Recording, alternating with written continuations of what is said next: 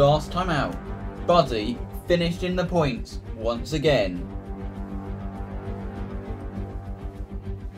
Now, there was no time to rest as Formula 1 heads to the Sochi Autodrome for the Russian Grand Prix.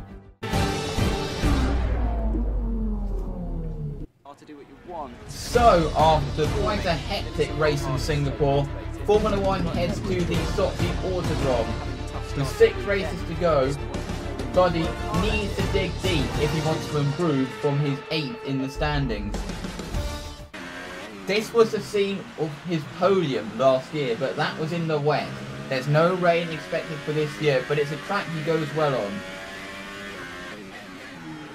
Qualifying was a success. He managed to make Q3 for the first time since Monaco. Nice job.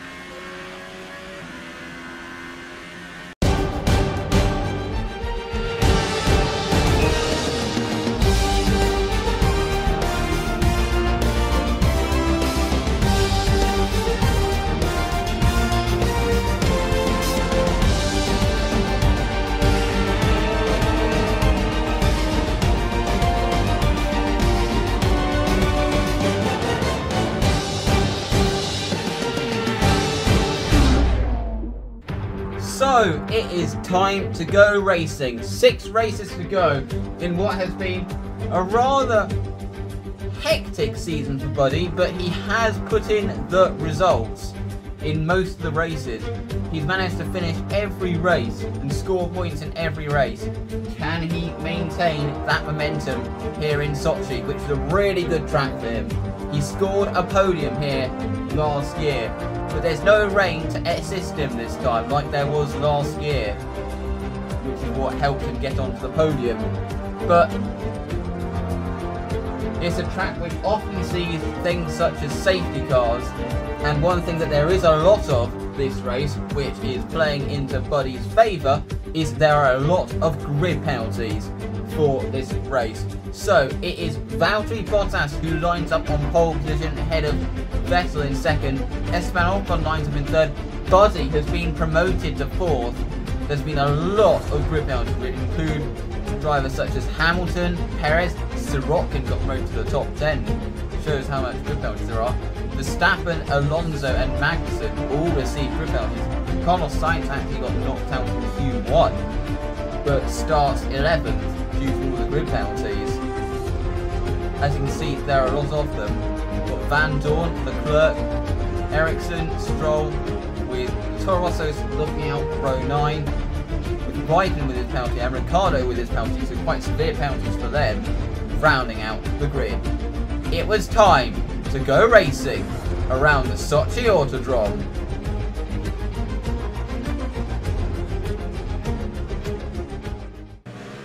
So, Buddy is preparing to line up on the grid. Starting on the Hypersoft tyre, obviously because he qualified in the top 10, so that means he has to start on the tyre that he qualified on because he was in Q3. As you can see, they line up on the grid. Keep an eye on the lights. The start sequence will begin as soon as the grid is formed. Be ready with the clutch.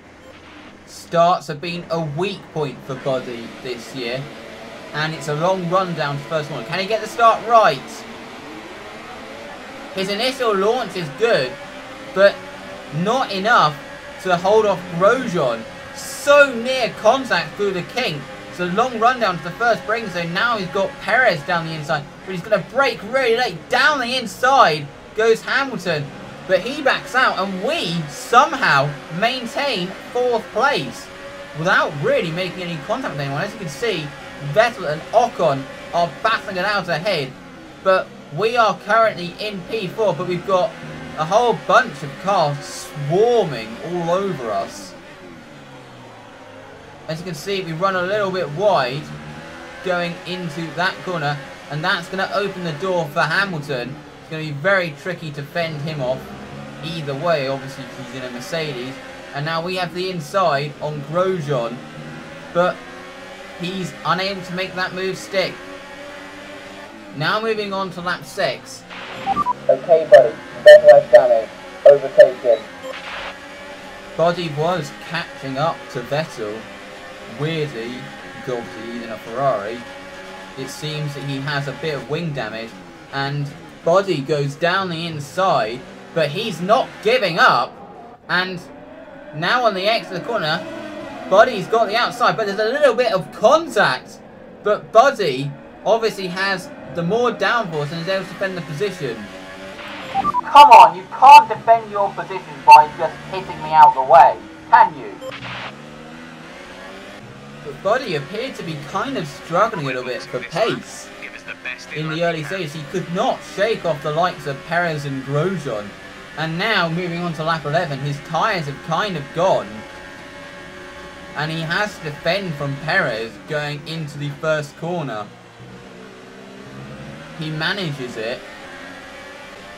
But heading up towards the end of the second DRS zone, he decides kind of to back off because he's going to be pitting at the end of this lap. So he doesn't put up much of a fight to the Force India. As you can see, he is really struggling for pace and really struggling to get the power down. So he comes into the pits in the hope that he can get an undercut. So he's in. He slows down for the limiter to avoid a penalty. But Buddy was really struggling to fend off the cars behind. I mean, his tyres, he did push quite hard on his qualifying lap, which kind of took a bit of life out of them. And you can see he's changed to the ultra soft tyre, which is not that distinguishable to the hyper soft that he was on. He rejoins at the back of the pack, but the race was about to get really interesting. Okay, Buddy, we have a safety car. Kevin Magnussen has retired. He's stopped on track. As obviously you see, we have a safety car. Buddy almost running into the back of Ricciardo there, but this is really going to help his race. He's just pitted. Everyone else is going to have to pit, and likely under this safety car. So Buddy could gain advantage. He has lost out to Grosjean and Perez though, who are right behind. As you can see, the safety car is coming in, and it has shaken up the order quite a lot. The gap to the leader is 3.0 seconds. Now as you can see, he is right behind Grosjean on this restart. He's up to the rich mix and the overtake mode. Heading into turn 1, he's going to dive it up the inside of Romain Grosjean. So he is wasting no time getting that position back. The slow in lap really didn't help when it came to losing positions, because the cars ahead were going quite slowly. But he's gained that position. Now as you can see, there's battling ahead. He's having to defend again from Grosjean, heading up towards the end of the DRS straight. As you can see, Sirotkin and Gasly are battling it out.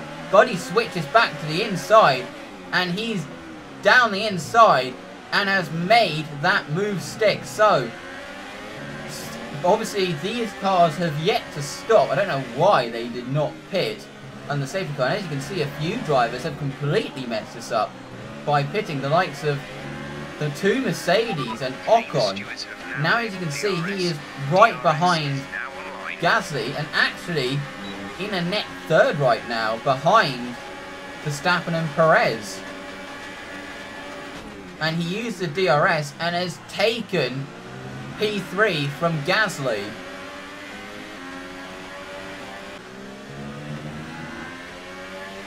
As you can see, he now has Vettel behind. Now he's got his wing repaired. He's got so much more pace.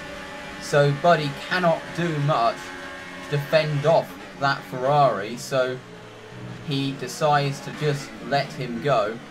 But the interesting thing is, Alonso then got up behind, and he's on the Hypersoft tyre. Okay, Buddy, you've got Alonso behind. Don't lose time with him. He's on the Hypersoft. And Buddy didn't really put much of a fight. Even though they are battling for position, Buddy is going to have the pace at the end. I mean, he won't be able to go on the Hypersoft, but he's going to have fresher tyres. Now, as you can see, he's got Grosjean right behind. But Lance Stroll is slowing down. What the f***?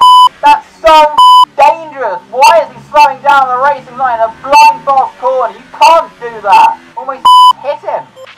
Obviously, Buddy not happy with that, and he has every right to be. It was pretty dangerous what he did.